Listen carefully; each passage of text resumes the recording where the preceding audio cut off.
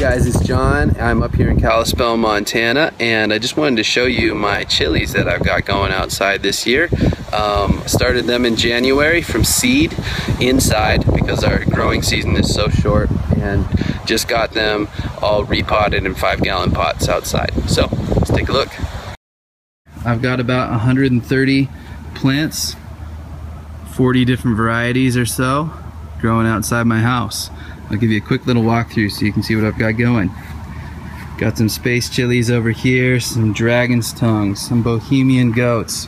I've got some butchalokias, or some people call them ghost chilies.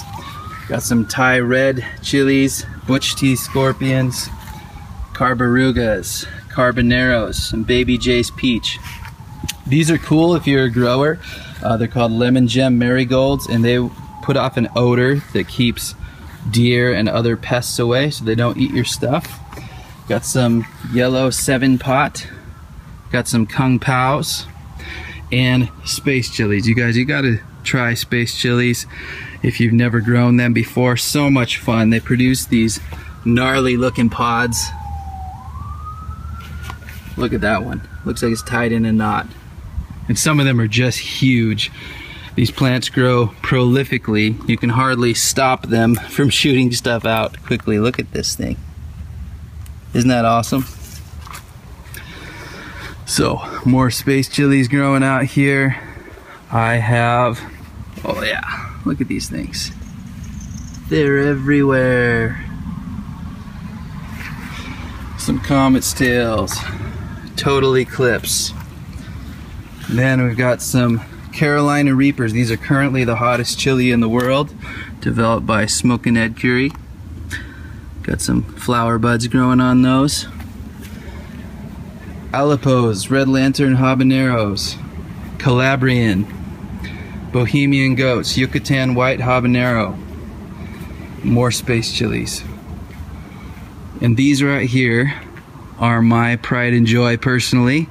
These are chilies from the Himalayas, from a little country called Bhutan, and a few from India as well. I collected these personally from chili pods in the markets, and I'm working on a book and a website that's all about these chilies and some of the spicy recipes that they use in that part of the world. And I'm putting it together because there are hardly any sources in English, any literature available on these sort of things. So here's one of the pods. It's already turning black. It should be real hot. Some more over here. This is called a bouille de lait. Little habanero, super hot type. Grows close to the ground. Very fun. And last but not least, I've got some jalapenos back here, because that's what Americans know about, right? And some tomatoes. Make some salsa.